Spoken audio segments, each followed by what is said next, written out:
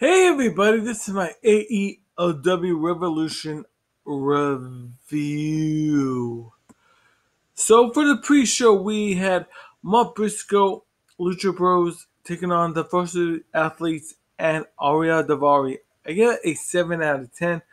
A great pre-show, pretty good match. I enjoyed it. So yeah, pretty good stuff there.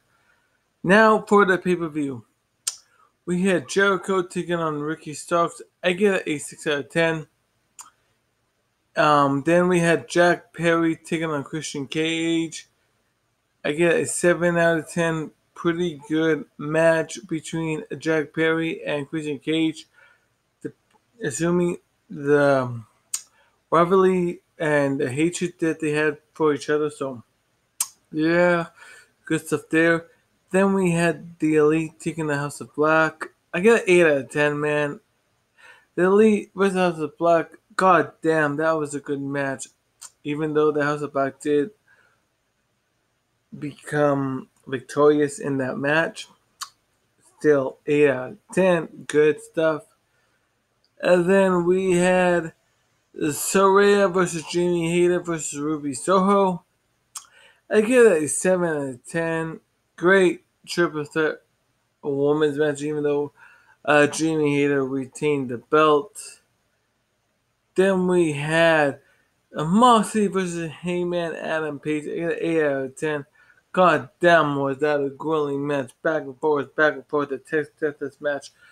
Back and forth, back and forth. But yeah, 8 out of 10 for that. Then we had Samoa Joe versus Wardlow. I gave that a 6 out of 10. Good back and forth. And back and forth. And then Wardlow beating the Samoa Joe. And Wardlow, once again, TNT champion.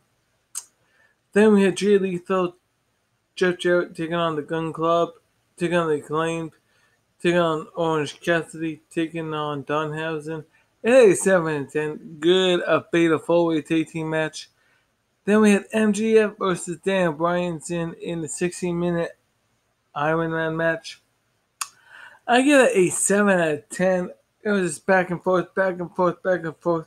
And then I thought Daniel Bryan was going to win, but then MGF at the last minute pulled something off to get the victory over MGF and the extra score. So I'm going to give AEW Revolution a 7 out of 10. If you're new here, please hit the like button, hit that bell for notifications if you want. But please subscribe.